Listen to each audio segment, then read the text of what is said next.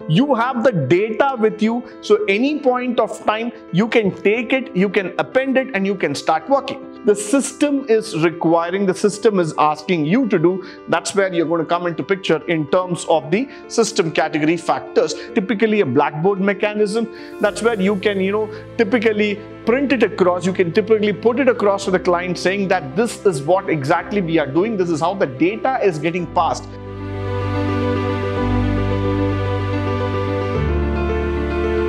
Good morning and welcome to the first session in Unit 4, 5th semester BCA Software Engineering, where we're going to talk about architectural design.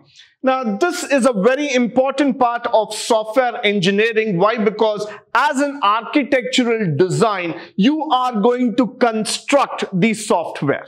Now, when I use the word construct, that means to say that you have the priority, you have the option, you have the advantage and the technical knowledge to create exactly the components, exactly the software that is needed for the customer. So when you look into the architectural design definition from the IEEE standpoint, it says that process of defining collection of hardware and software components and their interfaces to establish the framework for the development of computer systems. So this is exactly where we are bringing in those words called as development and framework. So somewhere you are building the skeleton of the entire software and then go deep into it in terms of building up the entire system.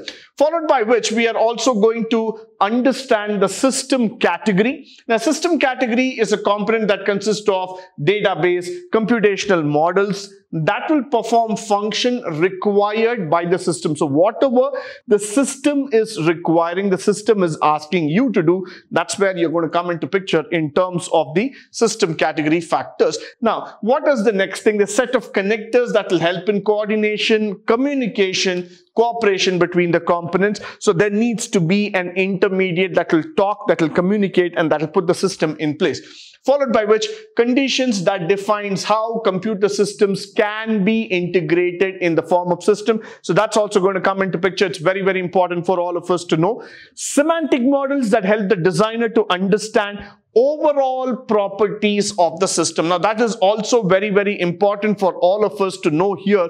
Why? Because these are all the models that are going to define the entire factor.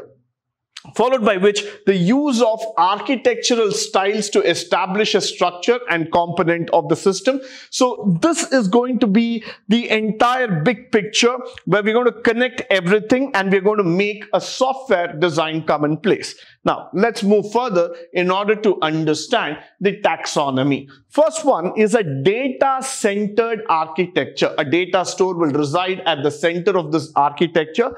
It is accessed frequently by other components that update or delete or modify the data present within the store. Now that is quite reasonable for us to understand. Why? Because this is exactly what we are looking into in terms of the communication factor.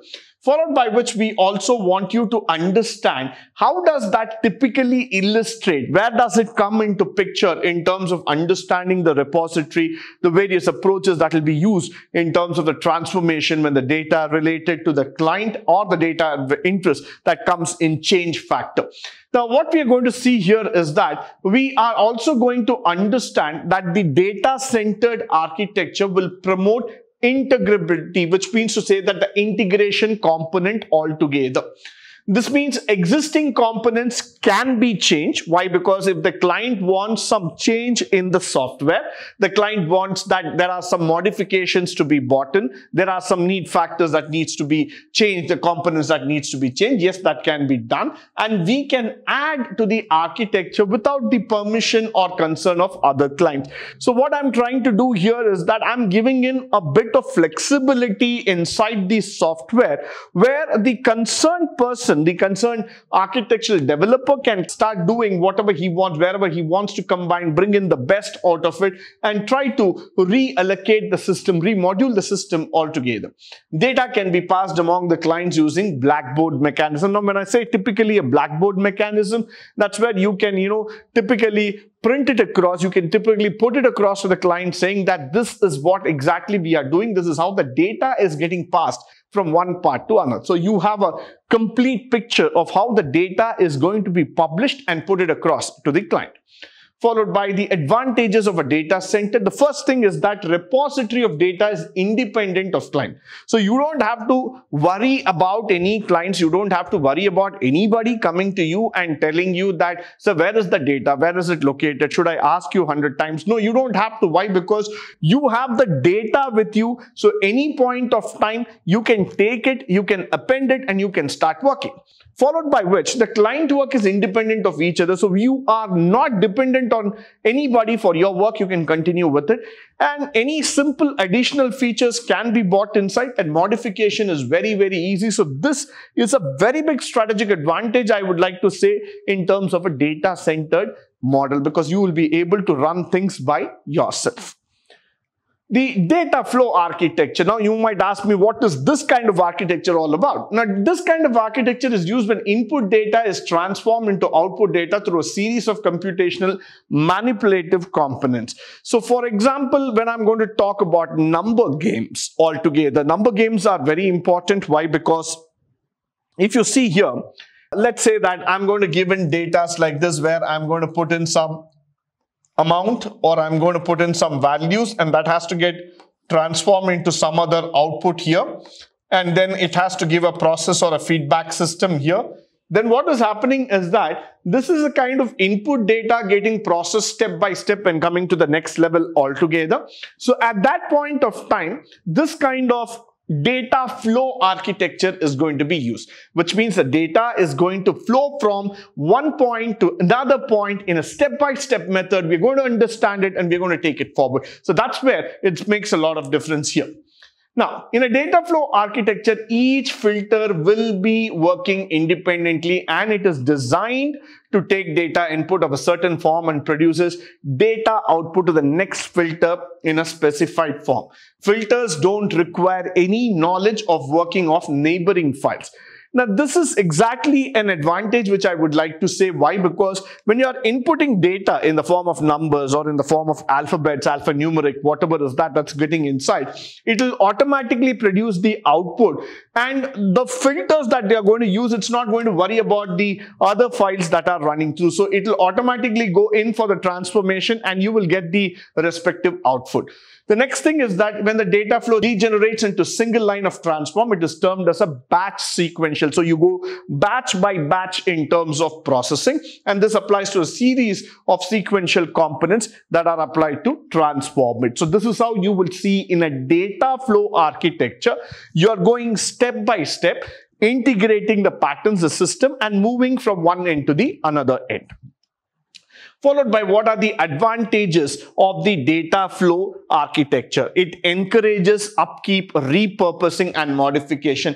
Now, in every factor, this modification and repurposing is going to play a very, very important role. With this design, concurrent execution is also supported. Now, that is very important for all of us. Why? Because this will tell exactly how we need to take it up and how we need to go in terms of the design and the execution pattern. And it is always helpful. Why? Because you can upkeep and you can keep moving the data higher up again and again. So this will be of a great help to you altogether. Now, followed by which the disadvantage of data flow architecture is that it frequently degenerates to batch of sequential system. Now, that's one thing. Why? Because if a client is looking for multiple level of faster outputs, then that's going to get affected. Why? Because this is going to be a sequential generation. So at times you might see that the time consumption is higher, and this does not allow applications with greater user engagement. So you're not going to bring in the user much into the picture. Why? Because this is only about one stream flow altogether. So the engagement level activity for a user is going to be on the lower side. And it's not easy to coordinate with two but related streams. Now, that's also a problem because you can't have multiple flows coming inside. Now, Call and return architecture. Now, this is the third kind of architecture that we are going to see. It is used to create a program that is easy to scale. That's the first thing that we are going to understand and modify. Many substyles exist within this category. Two of them are explained as below. Now, a remote call procedure architecture. Now, the first thing is that when I say call and return, because it has got the scalability, I can design, I can develop to whatever extent, modify it. Remote call procedure architecture, this uses to use the present into main program or subprogram architecture. It is distributed among multiple computers on a network. So this is very, very important. Why? Because it is used in the main program or subprogram, and you can pull it back at any point of time. Now, the main program, subprogram architectures are one that decomposes into number of subprograms or functions into a control hierarchy. Now, that's very important because the main program contains number of subprograms or the components that are coming into picture. So all of these things will make a huge difference there. Now, the next thing is that object-oriented architecture, which is even more the responsive and the most used kind of architectural design pattern. Now, that must be applied to manipulate the data operation. In fact, the coordination and communication between components are established while the message is passing. So this is very, very important for all of us. Why? Because whenever you see that data, whenever it is happening all together, you will be able to understand that these are the communication factors, the way of understanding the protocol, the relationship between the components and the established factors of the messaging, other things are well done here, and you can encapsulate the data. It should be applied in such a manner that the communication is very clearly done so that you are able to get the respective output. Now, the characteristics of object-oriented architecture, they protect the system's integrity, no doubt about it. An object is unaware of the depiction of the other system, so definitely this gives you a stronger output, a stronger outhold altogether in terms of understanding how the system is working. And the most important thing is that for the advantageous factors, enables a designer to separate challenge into a collection of autonomous. So you don't have to worry that there is a challenge standing, there is a question before me, but I can transform it to whatever I want altogether. And implementation of the object, allowing changes to be made without having an impact on the other object. So this is very, very important. This is something that is needed for all of us to understand altogether. So this is something which comes inside. Why? Because even without the impact on other objects, without interfering kind of thing, it's allowing you to create the changes and you can continue designing the way you want it.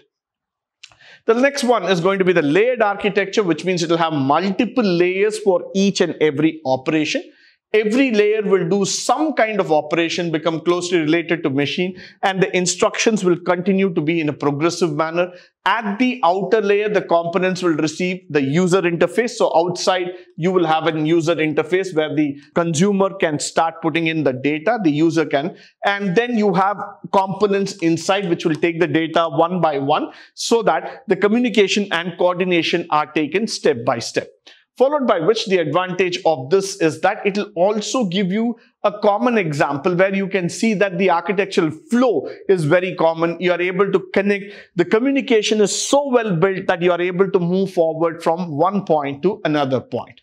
With this, I come to the end of today's session. I hope and believe that all the factors that we have spoken about in this section would be of a great help to you, both in terms of theory as well as in practical walk of life.